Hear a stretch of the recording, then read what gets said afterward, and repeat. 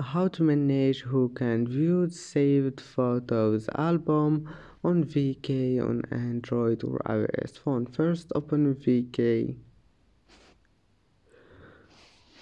and then click hub, and after that click these three lines here and then click settings, and here we'll find the privacy. Click on it